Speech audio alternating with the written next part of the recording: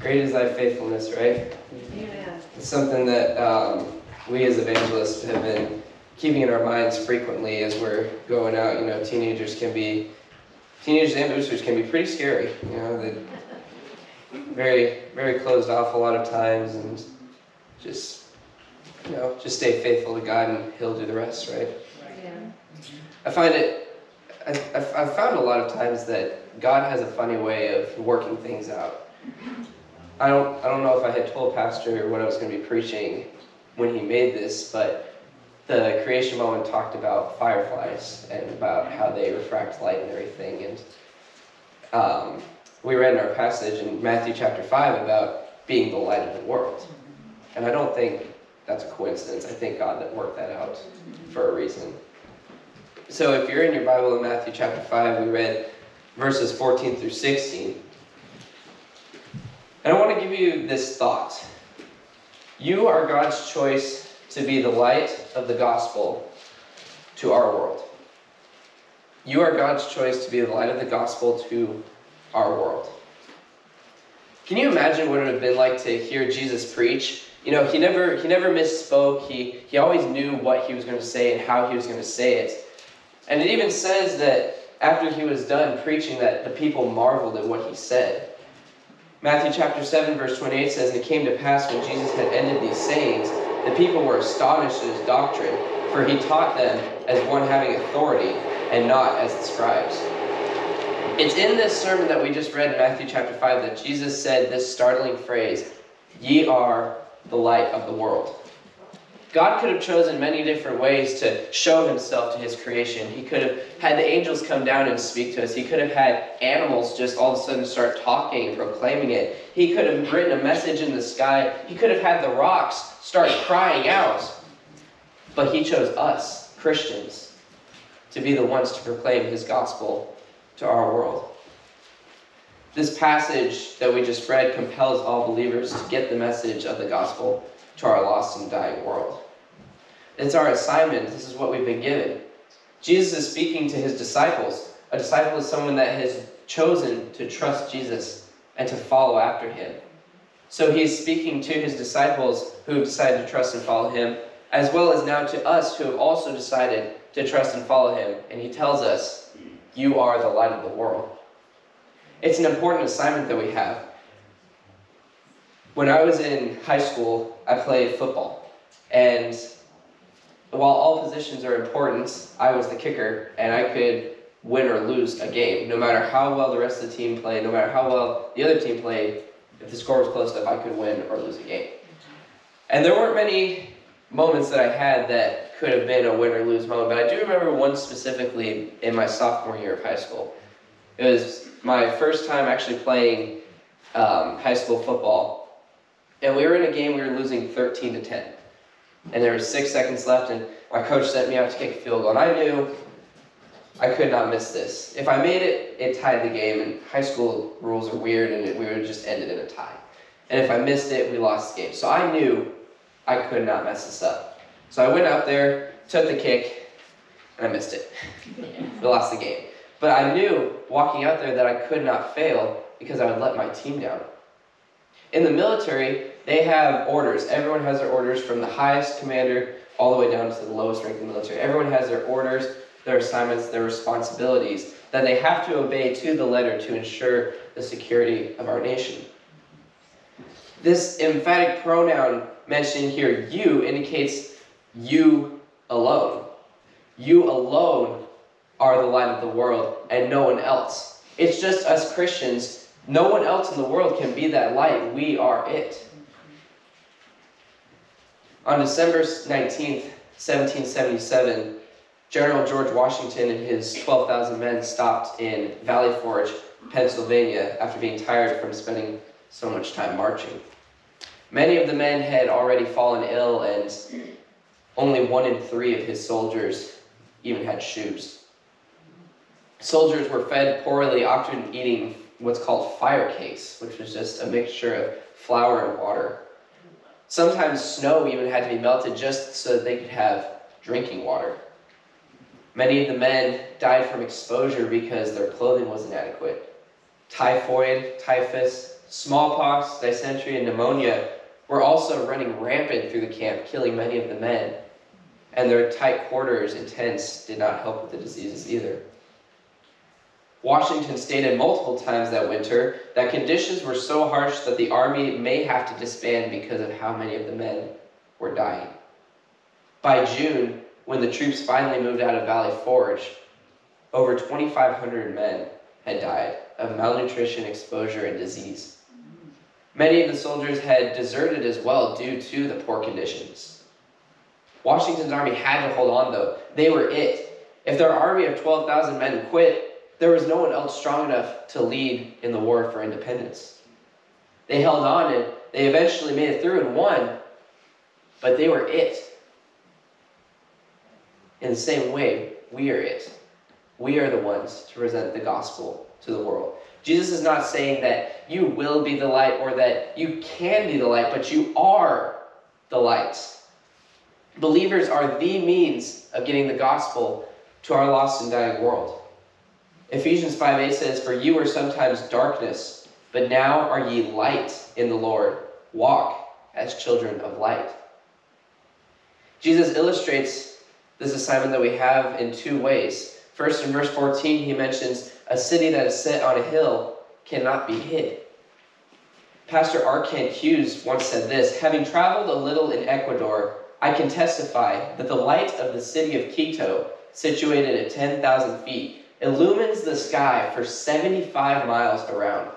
It cannot be hidden. Yet, when you are in the great city itself, the light from the tiny villages higher above in the Andes is easily seen. Cities on hills cannot be hidden. Believers are like this. They are visible.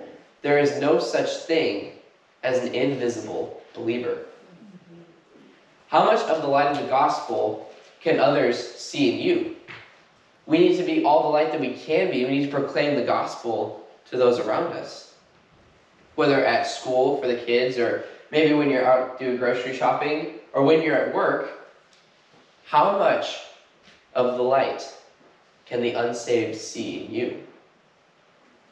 When I lived in England, and I started playing a little bit of football there, I played on the high school team on base, because that was the only place that you could play football, really, because they didn't have tackle football in England. And I was raised in a Christian home, so I was taught, you don't use foul language, don't make inappropriate jokes, all of this. And of course, even a couple years ago in the public schools, they use this kind of language all the time. It's basically their vocabulary now. And so I kept my testimony throughout football. I kept my language clean. I didn't laugh at any appropriate jokes or use any of them. And near the end of the season, one of my teammates came up to me and he said, I just wanted to say thank you. He said, "You don't use inappropriate language, you don't make inappropriate jokes." And he's like, "I really appreciate that. You're setting the example for the rest of us." And while maybe he didn't mention right there and then that I was being a Christian and he could see it, he could tell that there was something different. And in the same way, we need to be different so that others can see the difference, so that we can be able to share the gospel with them. He also illustrates this in verse 15. It says, "Neither do men light a candle and put it under a bushel, but on a candlestick, and it giveth light unto all that are in the house." See, the houses in Jesus' day usually consisted of just a single room, so one single candle would be enough to light the whole house. And it was usually set on a projecting stone so that it would make the light even brighter. In this verse here, we have the word bushel, and a bushel can mean like a bowl or a basket. Nobody lights a lamp or a candle or lantern or anything like that just to cover it with a bowl or a basket. We put them on stands so that everyone can benefit from that light. On candlelit cave tours, you're given a single candle to light your way. Would you take that candle and cover it with a basket or cover it with your hand? No, right? Of course not. You use that candle so that you can see through the darkness. In fact, a man and his sister on a candlelit cave tour once were given mirrors to hold behind the candles so that it projected the light even more. You might say, there's too many people in the world to reach. It can't ever be done. But see, if all Christians just reached out to their world and to the people around them where they are, we can reach the whole world. A lamp in a house might not give a light to a ton of people, but it's enough light to make a difference.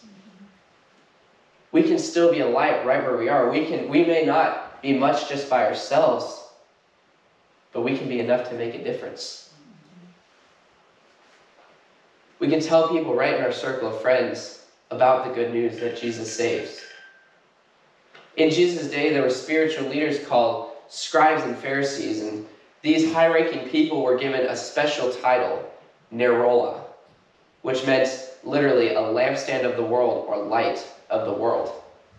This title was for the elite spiritual leaders, those in high rank. But then Jesus turns to his disciples, who were considered the nobodies, and he looked at them and he said, "You are the light of the world."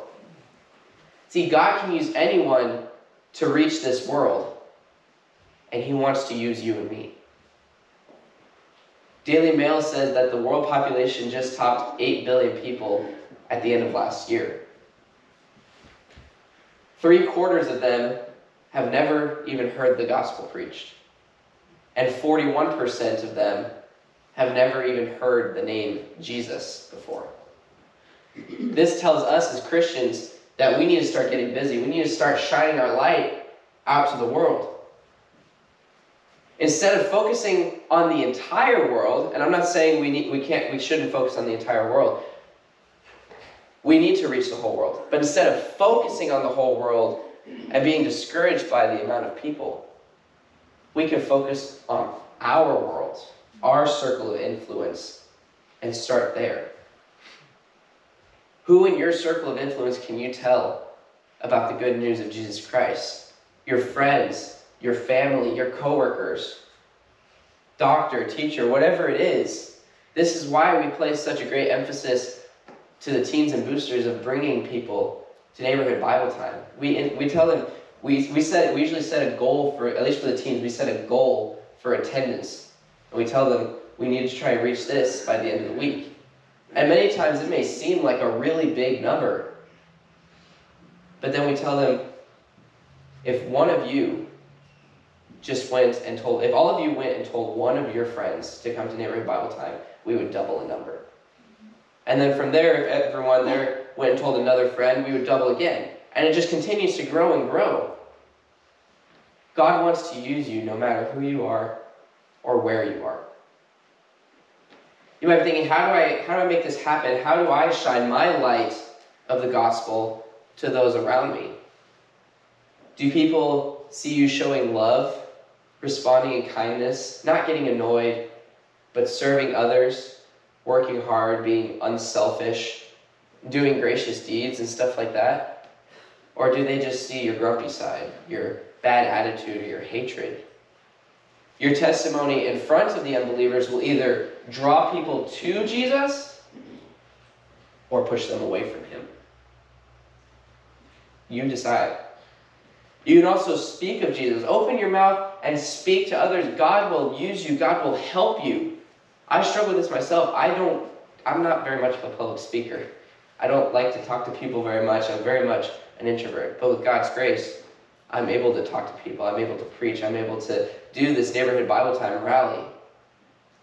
God will help you. Romans 10:14 says, "How then shall they call on him in whom they have not believed? And how shall they believe in him of whom they have not heard? And how shall they hear without a preacher?" A preacher is not just someone that stands behind a pulpit and gives a Bible message to the congregation. A preacher is someone that goes out and proclaims the gospel to others. It's not just the job of one person to teach the whole city. It is our job as believers to go out and to preach the gospel, to proclaim the gospel to our world. We need to be a light to this world. This is the calling of God for all believers. But Jesus then gives us a caution. See, he gave us two illustrations about the city on the hill and then a lamp in a house to make a very clear point.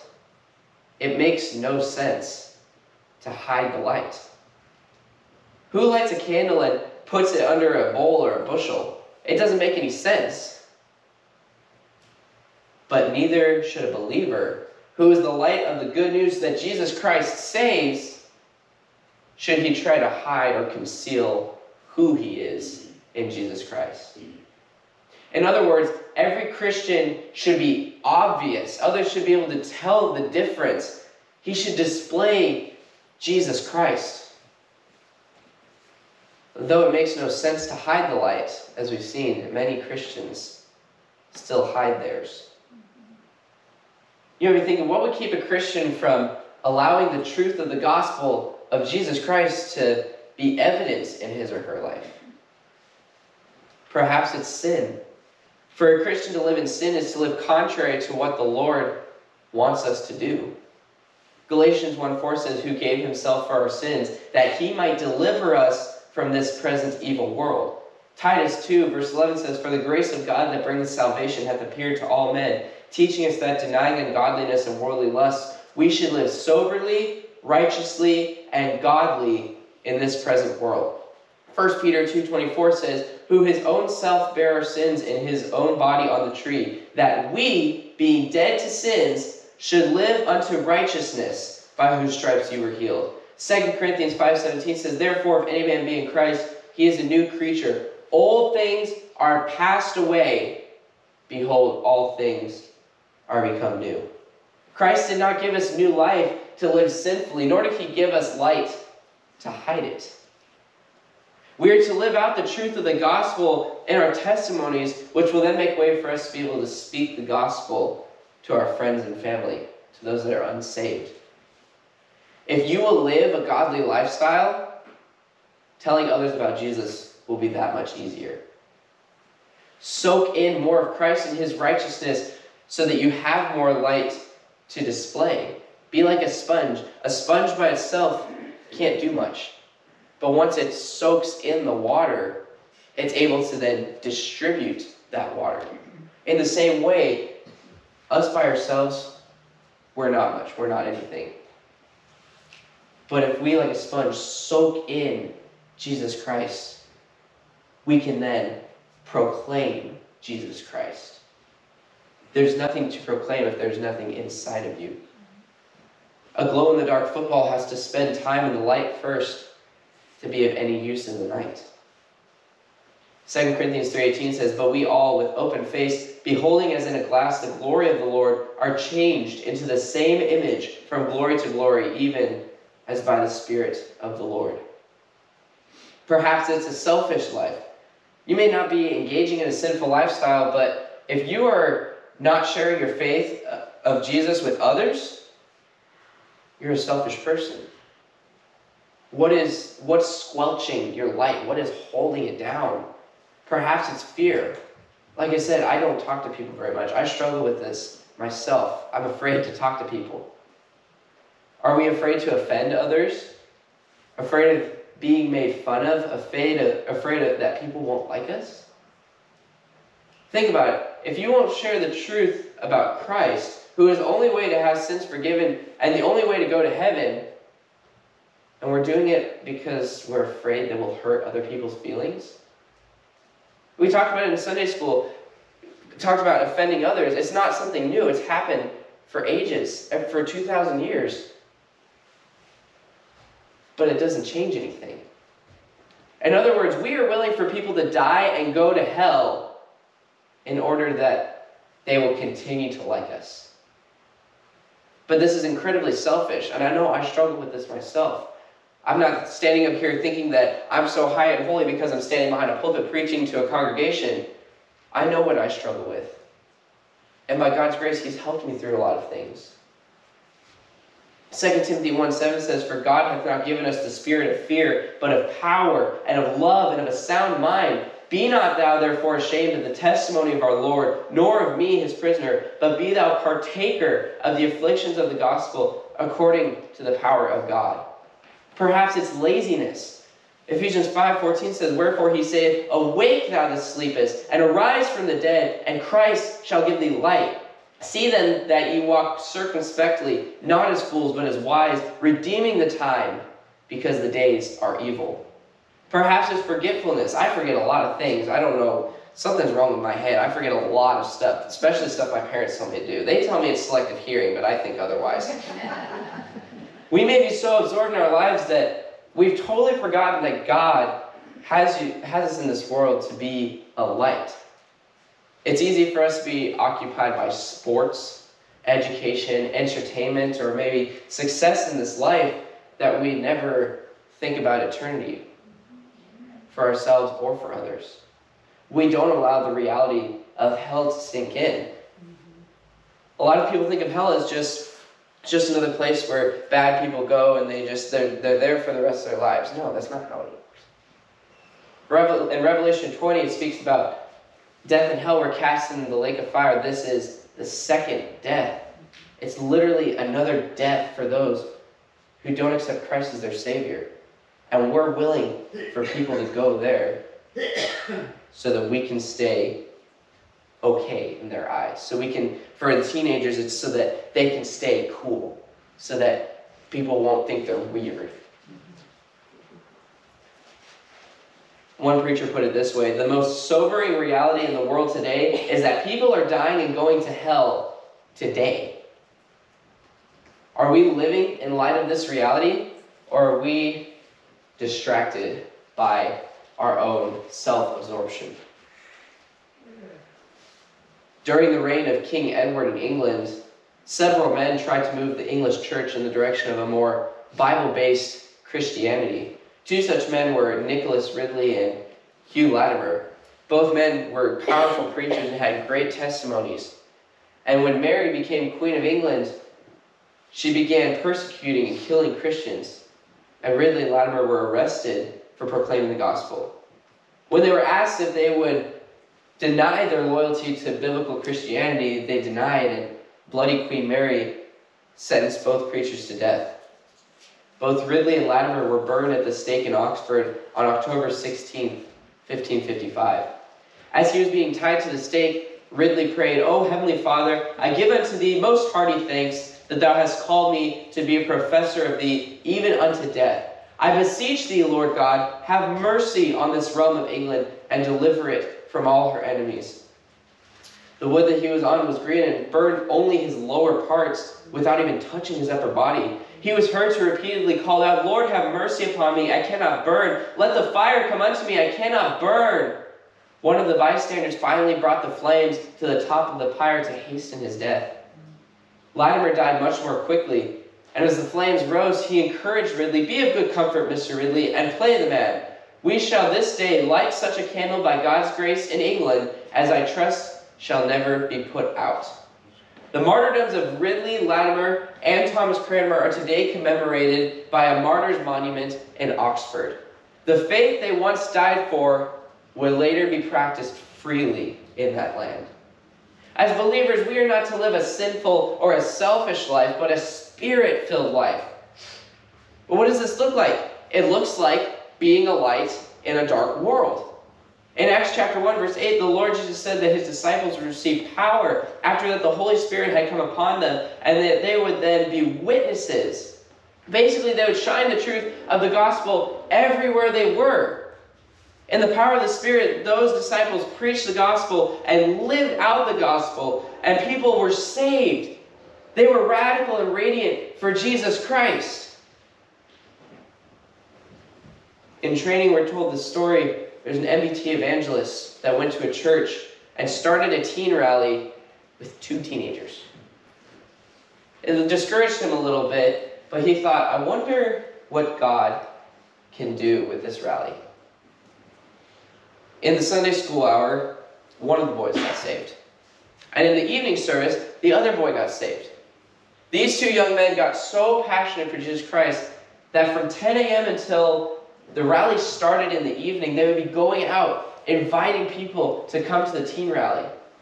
There's even one time where the evangelist was like, all right, let's go ahead and we'll pause for lunch. And these boys said, you know what, we're going to skip lunch today. We have too many friends and people we know that need to come to this rally because they need Jesus. The week started with 2 teens, but they ended with 55 teenagers in attendance, 45 of which trusted Christ as their Savior. And it's all because 2 guys decided that they were going to be the light of the gospel. Are our lives anything like this, or have we hidden our light? Shine your light so that souls may be saved and that God might be glorified, as said in verse 14 or in verse 16, and glorify your Father which is in heaven. Psalm 115:1 says, "Not unto us, O Lord, not unto us, but unto thy name give glory for thy mercy and for thy truth's sake." We are the light of the world. There is no plan B. We're it. There's no one else that can do this. Believers are God's means of taking Jesus to the world.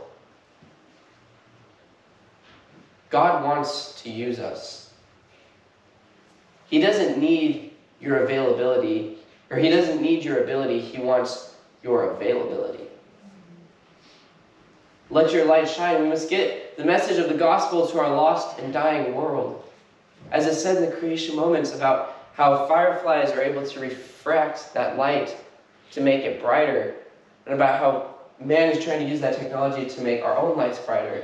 In that same way, we need the gospel in our lives. We need Jesus in our lives to be able to reflect the gospel out to the unsaved and dying world.